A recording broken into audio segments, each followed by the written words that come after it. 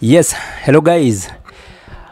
Ambapo leo tulikuwa na story ya mrembo ako hapa hivi ambaye alikuwa anatoka pande ya Saudi Arabia.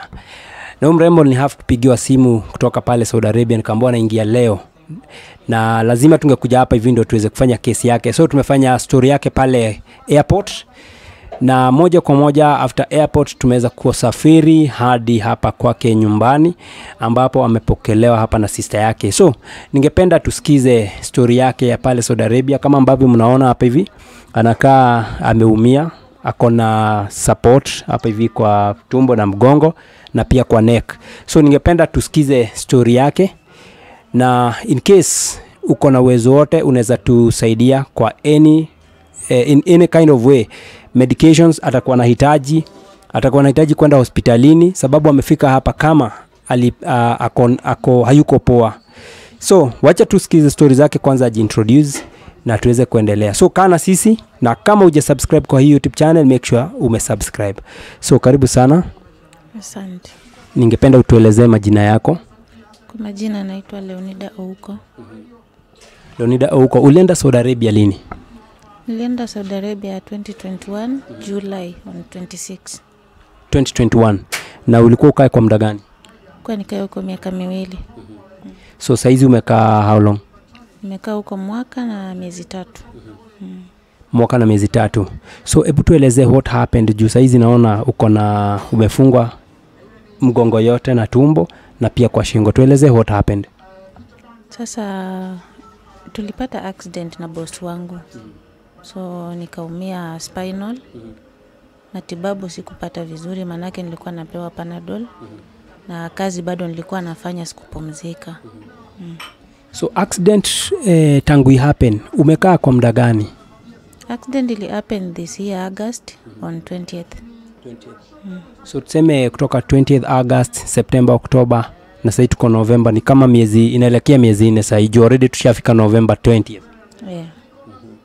So after ulipata accident uliweza kwenda maybe hospitalini kwenda check up ama kuliendaje? Tukipata accident tulienda hospitali, nikakaa huko wiki moja. Kurudi kwa nyumba nikaambiwa nifanye kazi. Na hospitalini walipeana tu paracetamol peke yake za tembe, painkiller. So nikajaribu contact ofisi yangu, nikaiambia naambiwa nifanye kazi na mimi mwenyewe sijiwezi. So hakuna kitu ofisi ilinisaidia. So ofisi yako ulikuwa umeenda na ofisi gani? Nilienda na ofisi ya Filimfo Global. Iko River Road opposite Western Express. So hao ndo uliweza kusafiri nao. Na tangu upate accident ukajaribu kwa reach out hajai respond? Walikuwa na respond but respond yao haikuwa ya maana. So pale kwa hospitali uliweza kufanywa maybe x-ray kujulikana maybe ni wapi umeumia? Hospitali x-ray nilifanyiwa, kaonekana ni spinal imeumia. So from there pictures x-ray sina. Zilibaki hospitali, nikaambiwa huwa hazitoki huko, huwa wapeani. Zinakaa tu kwa system. Nikawaambia afadhali mnipe juu nikirudi kwetu niweze kupata venye daktari ataanzia. Wakasema haiwezekani. So so upon kukuwa discharged from the hospital, hiyo wiki yote ulikaa pale, hakuna treatment ingine ulikuwa unapewa isipokuwa tu paracetamol peke yake? Paracetamol ndio nilikuwa natumia kwa nyumba. So siku aliandika nirudi check up. Tulisumbuana kidogo na boss wangu. Mimi nikakataa kufanya kazi, nikalala. Wakapiga kelele lakini usiku mimi sikufanya kazi. That September wakahide salary yangu. Hata hiyo salary nimelipiwa kwa ofisi venye nilikuwa na kuja. So mimi nilikuwa nimewaambia kama mtanipea dawa nitafanya kazi. Bila dawa sitafanya kazi, na bado nikainform ofisi. Kaambia agent wangu iko hivi na hivi, lakini niseme alilala kwa darasa, hakuna kitu alinisaidia. Hakuna hatua yote alichukua. Hakuna hatua yote, manake mimi nilitaka apige simu awaulize venye naendelea, lakini hawakupiga simu yoyote. So nilikuwa nauliza pale kwa hospitali, kuna apart from the paracetamol zenye umekuwa ukitumia pale kwa nyumba, pale kwa hospitali kuna dawa zingine zozote tofauti na paracetamol uliweza kupewa? Hospitali hakuna dawa yoyote ya tembe nilikuwa nimepewa kumeza. Walikuwa wananiwekea bado drip ya paracetamol. Tembe sikupewa. Okay. Sasa pale kwa nyumba, daktari hakuwa amepeana mawaidha kwamba usifanye kazi yoyote ngumu? Daktari alisema sifai kuinama, sifai kusquat, na inafaa ni rest for 3 months. Lakini haiku happen, nilipumzika siku 3. Nikaendelea na kazi. Mdosi akakuwa mkali kwako? Mdosi alikuwa mkali, msichana wake akasema lazima nifanye kazi. Sikuumia mikono. Nifunge hii nifanye kazi. Siwezi tu kula na kulala. Bado nikaeleza ofisi yangu. Na ofisi bado ikanyamaza tu? Hawakushughulika na chochote. Sasa najua vile umetoka pale, nimesikia kwa ile ndege umekuja mkiwa watu wengi sana. Kuna wengine walikuwa maybe na mashida apart from sasa kama hii yako ya accident, maybe mashida zingine za kukosa kulipwa, kuteswa, kupigwa ama magonjwa? Hiyo ndege ilikuwa imebeba watu wa mashida tupu. Sababu kulikuwa na mmoja alikuwa amevunjika mkono, alichapwa. Na kuna wenye walikuwa walichapwa tu bila makosa, hata wajamaliza miezi 3. Watu wengi hapo amekaa huko miezi 2, mwezi 1, akaamua hapana, acha narudi nyumbani. Sasa kwa agent wako umesema anaitwa nani? Agent wangu anaitwa John Mureithi. John Mureithi, na ako pale River Road. John Mureithi, najua utaona hii video. Na mimi kitu ya kwanza naweza sema mumefanya makosa, kwa sababu huyu msichana tangu aumie on August, sasa hizi tuko November, ameishi huko, ameishi akiwa contact na hakuna hatua yote mlichukua. So sasa hizi tungependa maybe agent pia akiona hii video arespond, aseme ni hatua gani alikuwa ameplan kuchukua. Juu sasa hizi najua kuna watu wengi sana amepeleka pale na bado labda wanapitia mashida kama hizo, wamejaribu kumreach out labda na hawajapata usaidizi wowote. So uko na ujumbe gani kwa huyu agent? Kitu naweza ambia agent wangu, yeye itabidi asimame na mimi, ajue venye nitapata matibabu, manake yeye ndiye alinipeleka pale na nilimuinform kila kitu. So alikuwa supposed kusimama na mimi, kama ni kunirudisha nyumbani mapema nipate haki yangu, ingewezekana. So yeye mwenyewe atajua venye nitatibiwa. Nimesikia kama kuna pesa hujalipwa. So huyu mdosi wako mumeagree aje? Mdosi wangu mimi hatujaongea chochote. Mimi ni ofisi ilikuwa ina communicate na mimi ya huko. Lakini boss wangu nikitoka hakuna kitu tumeagree na yeye. So kwa hivyo hauko na uhakika kama pesa yako atakulipa? Sasa hapo sina uhakika kama atashughulikia matibabu yangu, ni ofisi imfikie ndio aweze kunisaidia. So ofisi ya hapa Kenya ama ya pale Saudi Arabia? Ya hapa Kenya. Ofisi zote mbili zishikane zimfikie ndio niweze kusaidika. Na hope wataona hii video, na mtu mwingine yote mwenye ataweza kuona hii video, make sure you share this video iweze kufikia au agent, na pia maybe tutaweza kuwa reach out in one way or another, sababu ni ukweli mtu hawezi kuwa ameumia hivi na wewe unaenjoy maisha hapa Kenya na mtu mwingine anaumia pale. So ni haki yake, anafaa kuangaliwa na kutibiwa. Sasa labda nimuulize, maisha pale Saudi Arabia imekuwaje tangu uende? Maisha pale si mazuri vile, lazima ukue mwerevu kiakili. Kuna ugumu sana. Sababu wale watu kile wamesema ndicho utafanya. Ukilalamika ni makosa. Na haifai wajue wewe ni mwerevu, sababu wakijua wewe ni mwerevu kuna venye wanaweza kukuumiza. Sasa lazima ujue venye una deal na wao. So hawatakangi wewe mwenyewe kama umwajiriwa ushare opinions zako hata kidogo? Ukitaka kushare kitu chochote ukiwa kwa Mwarabu lazima ukuwe umetoka kwa hiyo nyumba. Sababu ukishare kama bado uko pale lazima utaumia. Nako na njia mingi za kukuumiza. Juu naonanga saa zingine wasichana wenye wako pale Saudi Arabia wanashare video zao pale TikTok. Na saa zingine nasikianga kuna watu na unasikia wakisemekana hauwezi kubaliwa kukaa na simu pale kwa nyumba. So hiyo huwa mna manage aje? Sasa upande wa simu, Mwarabu akiamua kukaa na simu yako huwezi mkataza. Sababu atakuja na kuambia leta simu. Sababu mimi walijua nina simu 3 na walitangulia wakazichukua zote.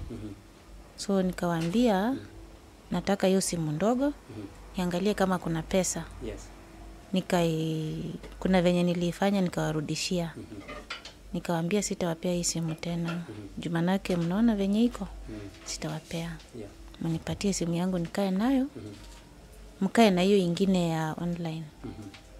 Sasa wakasema tutakuwa tunakupea simu 1 hour mchana, usiku 30 minutes na ulale. Sina option. Nikasema ni sawa. Nikaambia agent saa hii simu inachukuliwa, napewa 1 hour, napewa 30 minutes usiku. Nikatumia message ofisi ya Saudi. Nikawaambia boss wangu anakaa na simu yangu, analala na simu yangu. Iko right? Wakaniambia watampigia wamkumbushe asome contract. Nothing happened. So wanachukua simu yako, ni kama wanachukua simu yako kwa kifua. Wewe huwezi kaa na simu. Sasa simu watachukua kwa kifua na utabishana. Ukibishana kunaendaje? Bishana pale unaweza chapwa. So ni kunyamaza. Sasa mimi niliwapea nikijua simu yangu haiwezi fungua. Walijaribu, hawakufungua. Ulijajaruka ukaweka password? Simu yangu iko na password kila mahali. So walijaribu wakachoka nao, so hata nilikuwa nikiwapea wanaiweka tu hapo.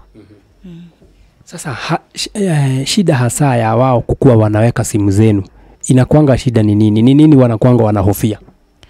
Shida yao huwa wanajua tunashare vitu mingi na familia zetu. So akichukua simu yako apate haina password, kutranslate zile voice zako na message si ngumu kwake. Ata translate kwa lugha yake, akishajua ile information hapo sasa wewe mambo yako imeisha. So ni kama hawatakangi story yote yao ikue, yani ina leak out, maybe uko unasema kwa nyumba kunakaa hivi na hivi na hivi, ama ukipata shida pale hawataki ijulikane nje, wanataka tu kae umefungiwa, hakuna kushare story ya nje. Ile kitu Mwarabu hapendi ni kulalamika.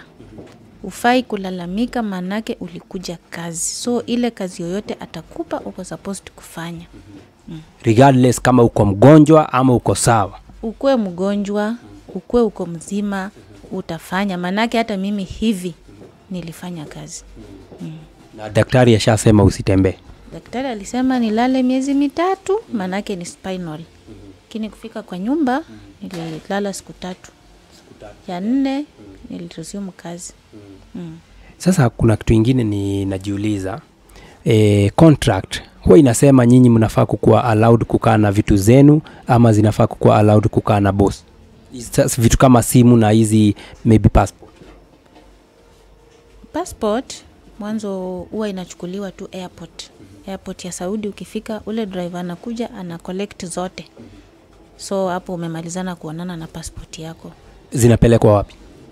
Zinaenda kwa ofisi, wakati bosi anakukujia anapewa.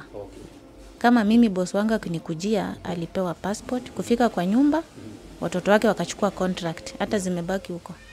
Sitakuja nazo.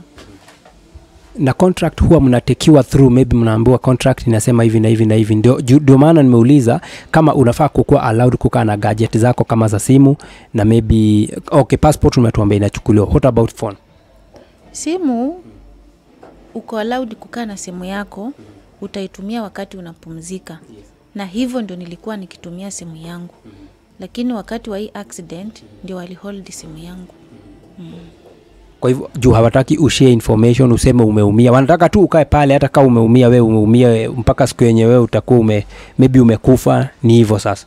Wanataka tu sasa hizo vitu zikuwe silent. Juu walikuwa wananiambia wewe mtu akikuuliza uko aje wewe sema uko sawa. Nikaambia agent naambiwa nikiulizwa kitu niseme niko sawa.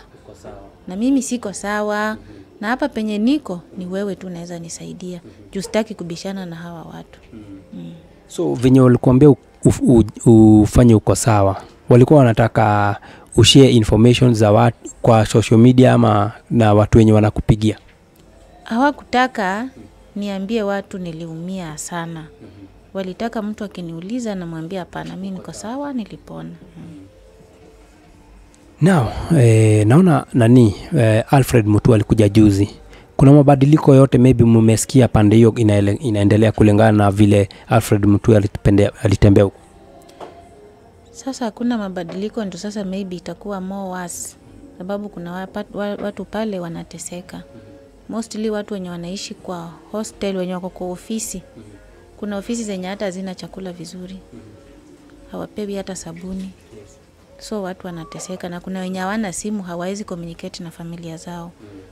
So it is better serikali iangalie hiyo maneno. Kama kuna uwezekano Wakenya warudishwe. So kumaanisha hizo offices au watu wenye wako kwa office ni wenye wametoroka pale kwa mabosses zao ama ni wenye tu mabosses zao wamewarudisha pale kwa ofisi? Sasa ofisi iko hivi. Kuna wale watu kutoka huku wakienda pale yeye atakuwa akienda kwa nyumba miezi 2 anarudishwa kwa ofisi. Sasa ni kama anafanyia ofisi.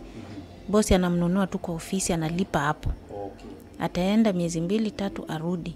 Na kuna ule alipelekwa wa contract wa miaka 2 imeshindikana na boss inabidi arudi pale manake anapokwenda is either atafutiwe nyumba ingine ama ikishindikana ako supposed kurudi but atawekwa parking pale na hafai kucomplain.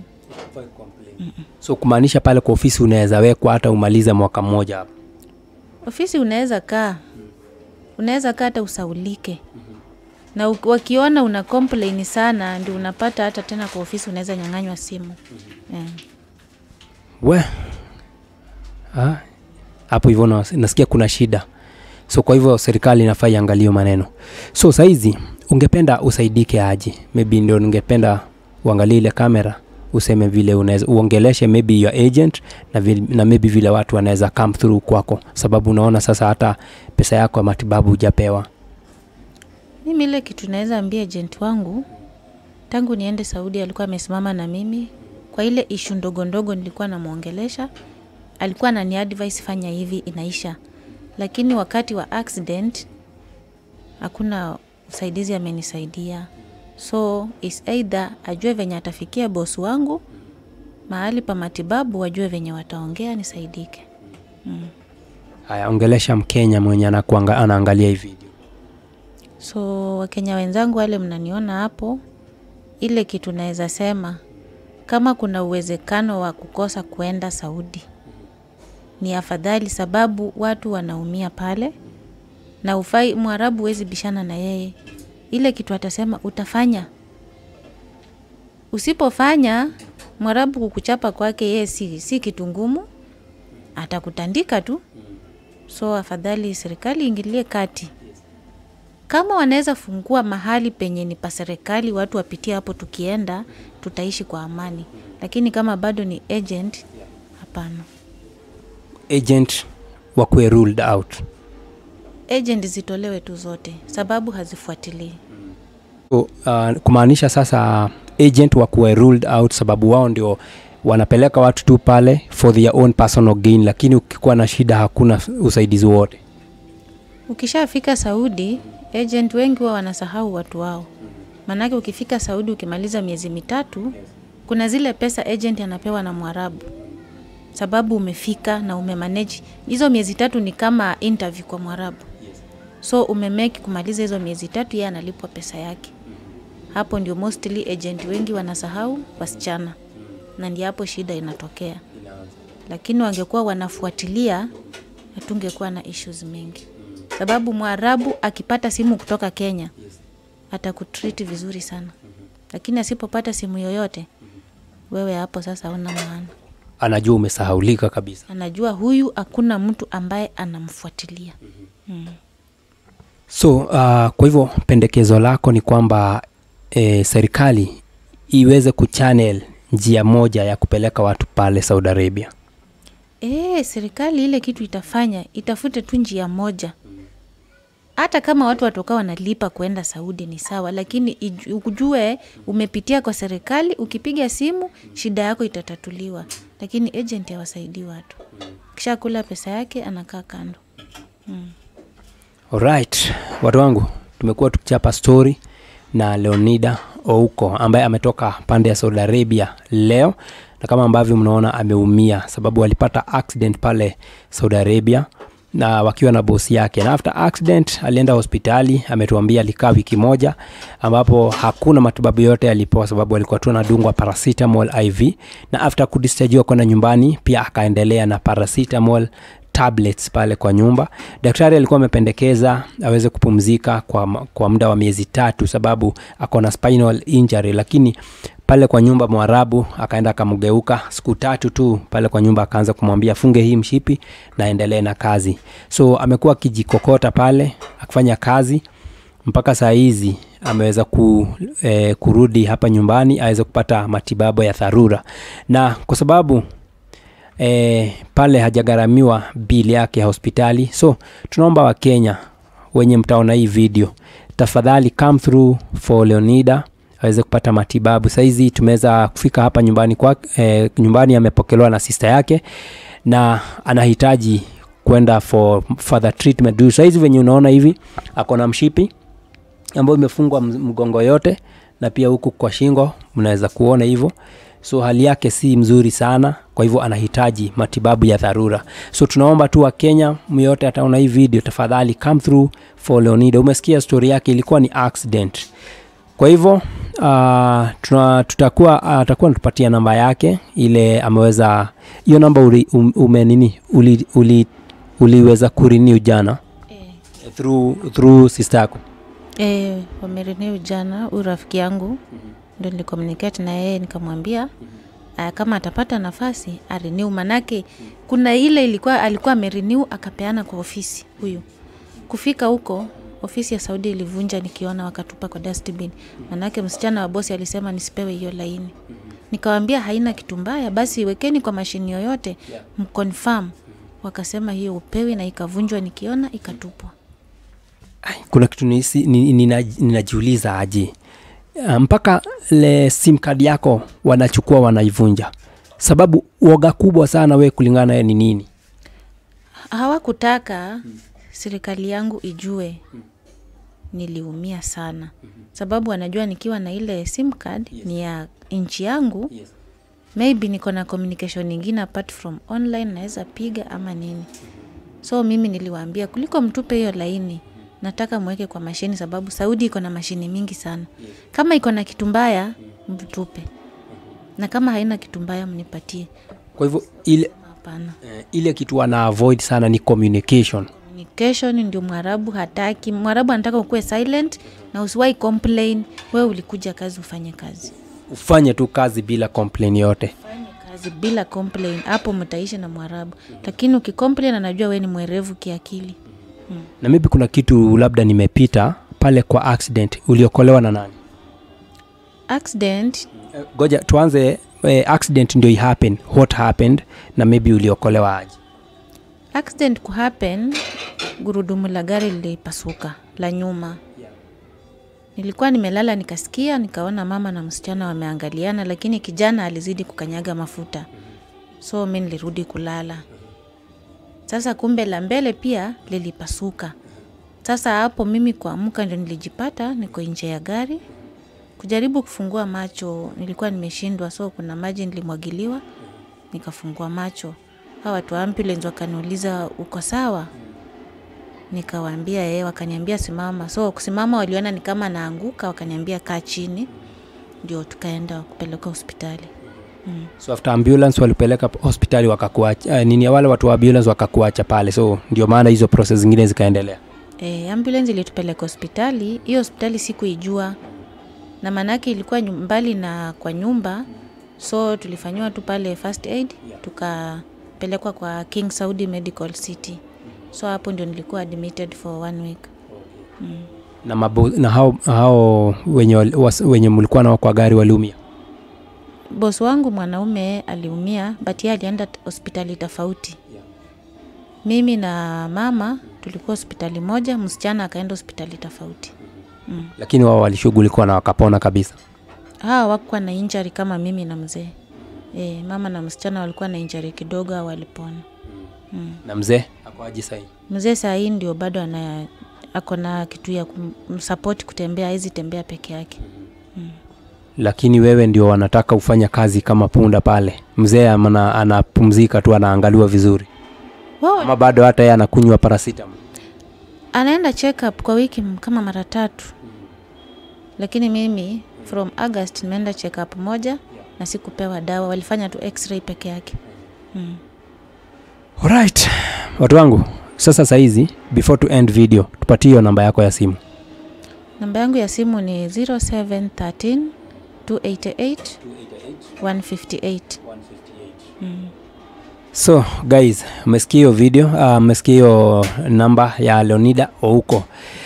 Kindly try to reach out, sababu umesikia pale tangu apate accident August ameenda tu check up moja peke yake. Saizi hiyo ni miezi 4 down the line. Saizi anahitaji usaidizi, na sisi wa Kenya ndio tutaweza kuokolea mtu wetu. Tumuokolee kabla sasa tuweze kudeal na ofisi, ama waweze kudeal na ofisi ijue vile pia ataweza kulipa pesa yake ya hospitali. And without much ado guys, we sign out.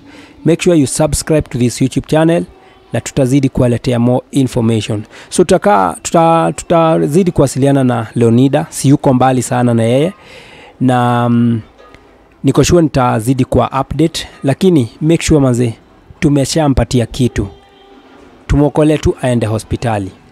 Tutazidi kuwapea updates kulingana vile treatment itakuwa inaendelea. Thank you so much.